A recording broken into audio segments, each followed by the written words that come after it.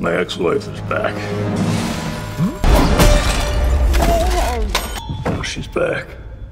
She's pissed. Hello everyone, if you're a fan of the creepy, kooky, and downright bizarre world of Beetlejuice, you're in for a treat because the juice is loose. Tim Burton's Beetlejuice is just around the corner, and whether you're a longtime fan or just new to the madness, here are the 5 things you need to know before watching this highly anticipated sequel. This sequel has been in the works for a long time, over 35 years in fact. This makes it one of the longest gaps between a major film and its follow-up in Hollywood history. After the massive success of the original, there were many attempts to make a follow-up, including scripts involving everything from surf contests in Hawaii to haunted houses in Paris. But none of those ideas made it off the ground.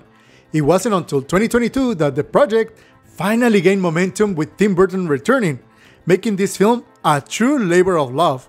People involved really wanted to make this film, so the passion is there. Now let's talk about the story. This movie picks up 36 years after the events of the original film. After Charles Deed's sudden death, alright, stop right there. I'm gonna have to tell you later in the video why they were forced to kill his character. It's very controversial, so please stay watching. Alright, let's get back to it. After Charles Deed's sudden death, the family returns to their old home in Winter River. Lydia's daughter, Astrid, stumbles upon the infamous model town in the attic, accidentally opening a portal to the afterlife, and of course, unleashing Beetlejuice. This family drama mixed with the supernatural chaos is sure to offer a perfect blend of comedy, horror, and heartfelt moments. The one and only Tim Burton is back in the director's chair, and he's bringing with him his signature style, but with a twist. Burton and Michael Keaton wanted to keep this film feeling handmade, avoiding an overload of CGI to preserve that quirky, otherworldly charm that made the original film a cult classic, one that everyone loves. In fact, that was Keaton's one condition to return: keep it simple, keep it old school. So, expect a blend of nostalgic vibes with practical models, matte paintings, puppets, masks, but mixed with the modern day style that Burton has gathered over the decades. First up, we got the return of some iconic characters. Michael Keaton is back as the ghost with the most. The juice is loose, Beetlejuice. Will he be as politically incorrect as he used to be? We'll see. Winona Ryder also reprises her role as Lydia Deetz, now all grown up with a daughter and hosting a paranormal TV show. Now that is a fun idea. Catherine O'Hara is also back as Delia Deetz, this time as famous as ever and an Emmy winner because of her show Schitt's Creek.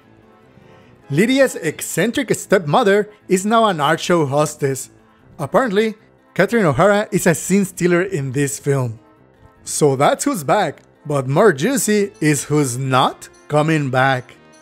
The Maitlands played by Alec Baldwin and Jenna Davis are not appearing in this sequel, which is really weird. Burton said that he wanted to tell a story focused on the 3 generations of women in the Deetz family. That's the official PR story.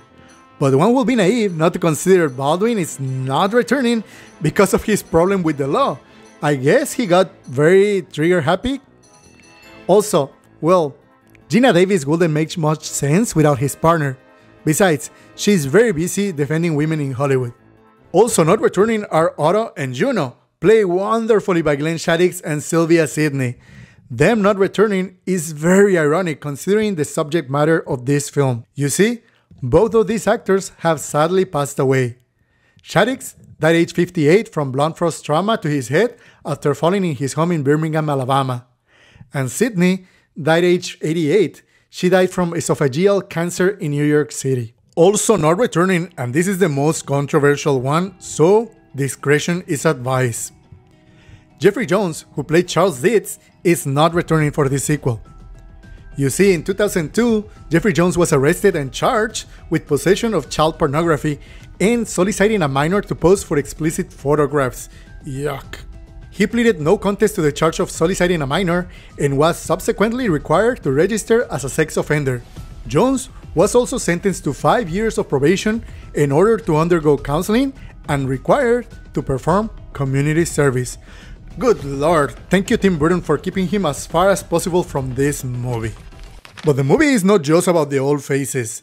Beetlejuice introduces us to a new generation of actors, including Jenna Ortega as Lydia's rebellious teenage daughter Astrid. Plus, there's Monica Belushi as Beetlejuice's ex-wife. Yeah, you heard that right. Also, fun fact, Monica Belushi is currently dating Tim Burton. We don't know how he pulled that off, but good for him. Also, Willem Dafoe is in this movie as a ghost detective who was a B-movie action star in real life. These fresh faces promise to bring new energy and maybe a bit of chaos to the afterlife. Currently, the film received a score of 78% from 40 reviews on Rotten Tomatoes, which seems just okay, but there is a catch. These reviews come mainly from critics attending the Venice Film Festival, who tend to be a bit more snobbish towards pop culture films. Expect the score to change hopefully for the better when the movie opens and more American journalists get to review the film, including myself. I will be posting my non-spoiler review on this channel, so please subscribe.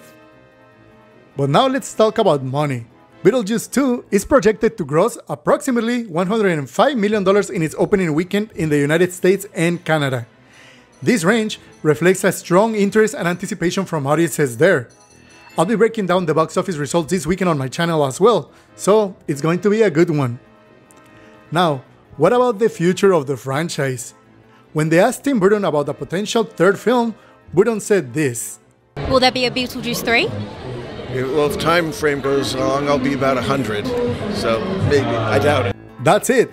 Those are the 5 things you need to know before watching Beetlejuice. If you're as excited as I am, please hit that like button, subscribe for more movie updates, and let me know in the comments below what you're most looking forward to. Until next time, as always, my name is Hector Navarro, and I'll see you on the next one.